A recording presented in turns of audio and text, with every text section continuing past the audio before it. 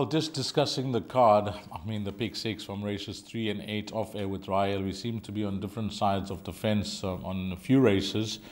But it's all about, trying to get it with the minimum spend. That's the way I see it. The lower the cost of the perm, the bigger the percentage. Or if you go the other way, the higher the cost of the perm, then you're going to take a smaller percentage. You're just going to have to try and work it out at the start of the pick six. What do you feel the pick six could pay on the day? Personally, this pick six I think is worth money because if a few of the fancied runners don't arrive, then it's going to pay bombs. Race number 3 over 1400 meters. Let's bring up the field. And Rael, this first leg of the pick six are battled. After the scratching of the obvious horse, number 12, Raven Black, who would have been a bank, I'm sure, for many perms out there. I battled to try and narrow it down. The first timer, Iron Sky, you've taken down the betting. I think 4-1 into 5-2, if I'm not mistaken. Yep, that's correct, yes. Yeah, I looked up the pedigree related to Valerian King, was a sprinter. Eshan won 3 races in South Africa, 3 races in Mauritius, stayed 14-5-0.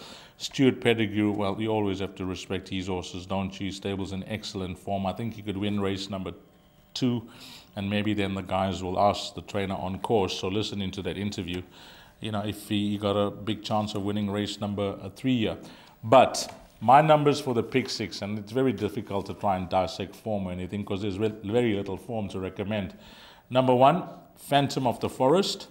Number 6, Burgess. And number 10, Pragmatist. I'm going to include 3 horses plus the first timer. So I'm going 4 horses here in the first leg of the pick six in numerical order 1, 6, 8, and 10. 1, 6, 8, and 10 for you, D's. I'm going to throw in number 2, Canelo. This horse does have a good draw. Gate number 1, JP van der Merwe, is possibly a nice lurker in this lineup at around 16-1 in the market. So numbers 1, 2, 6, Burgess, 8, Iron Sky, and number 10, Pragmatist. Those are going to be the 5 horses that I throw in. It's a 11-horse field, so 5 runners. I'm safe there. You're safe there.